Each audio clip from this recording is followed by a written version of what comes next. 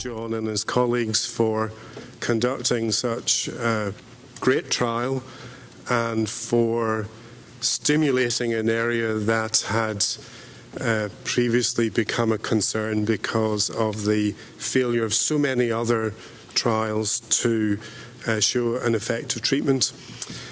This is a brief summary of the trial. I just want to highlight some important points, and I think the most important points here are that the patients were selected, I think, more carefully than in previous trials. So it was a very smart design. They were enrolled earlier.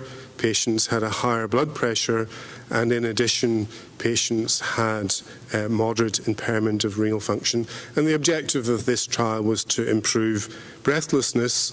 These are the endpoints, 2 co-primary endpoints examining breathlessness, 2 secondary endpoints looking at morbidity and mortality.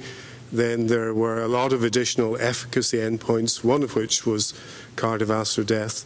And lastly, there were a lot of safety outcomes, including all-cause mortality.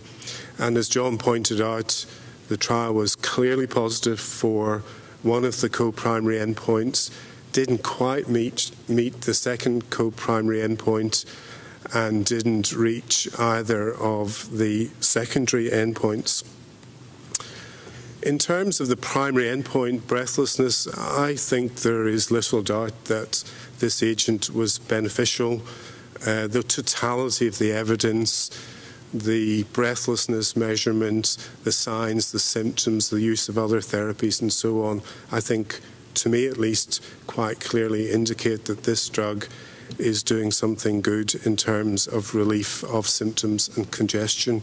I'm sure there will be questions about this nevertheless, because there always is, and I think there will be questions about, for example, what does an area under the curve change mean, but there are other meaningful differences, including in length of stay, and undoubtedly there will be some regulatory discussion about whether a single trial is sufficient to approve a therapy. But I think the much more important issue here is the apparent effect on all-cause mortality, because if nothing else, this trial is paradigm shifting, at least in making us think about what is going on in acute heart failure and what we are trying to do for this condition. It may even be paradigm shifting in terms of what we can achieve, but that I'm less certain about. And on this slide, I'm not going to go through it in detail, are the arguments why one might think that the observed difference in mortality might be a real finding. And John has, I think, done a very good job in trying to put all of that together. On the other hand, I think there are probably only 2 concerns that might make one more cautious in interpreting that this is the real finding.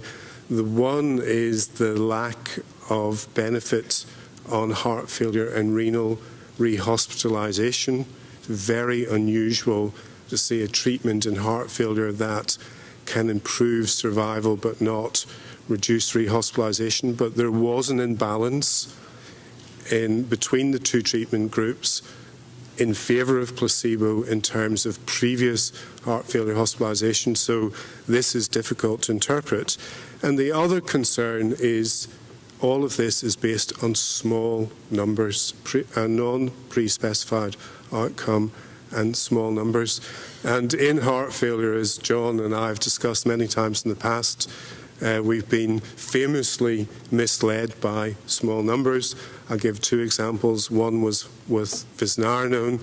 The other, more recent and perhaps better known example, was with losartan, a small study initially suggesting a very large treatment in all-cause mortality, but when there was an attempt to replicate this benefit in a much larger trial, that proved not to be the case. And this is what John's shown you today, 64 versus 41 deaths. The p-value here is slightly different. I've done a chi-square test, but it's still significant. This is what happens if I move 2 patients from one treatment group to another. So if it was 62 versus 43 deaths, you can see that this mortality difference is no longer significant. All I'm showing this to do is to illustrate that small numbers often don't give you robust and reliable estimates of benefit.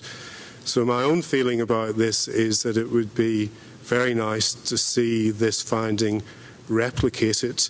If we did replicate this finding, it would be an extraordinary advance in the management of acute heart failure, for which we have no disease-modifying or life-saving therapies.